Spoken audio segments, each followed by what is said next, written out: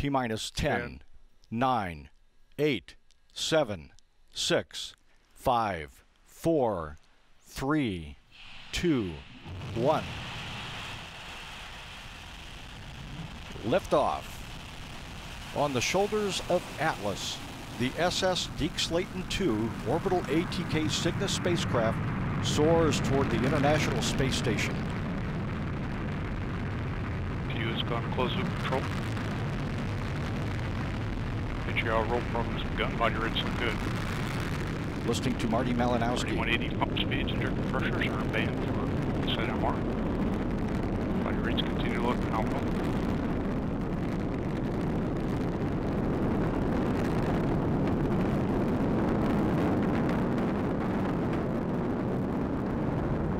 Seconds into flight. Body rates climbing somewhat, still controlling well.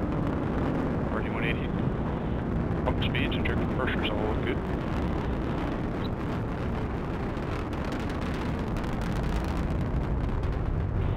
Begun flying the zero angle attack phase of flight. HAR roll program is now complete. Body rates controlling right down the middle. Currently accelerating at 1.6 Gs.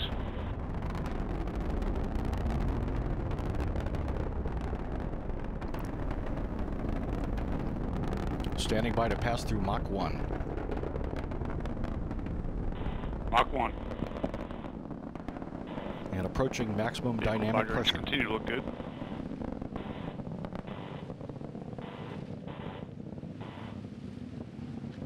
Maximum dynamic pressure.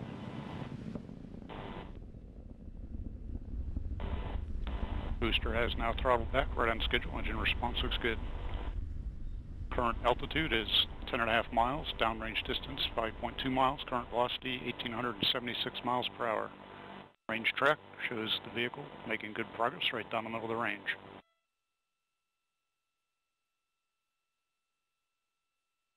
Pump speeds, injector pressures look good for the throttle setting. Body rates continue to look good. 2 minutes, 10 seconds into flight. Marty Malinowski giving us updates as the Atlas flies uphill toward the International Space Station. Closed-loop steering has been enabled. Body rates continue to look very good. Q alpha limited steering has begun. The vehicle is now less than 1/2 its liftoff weight.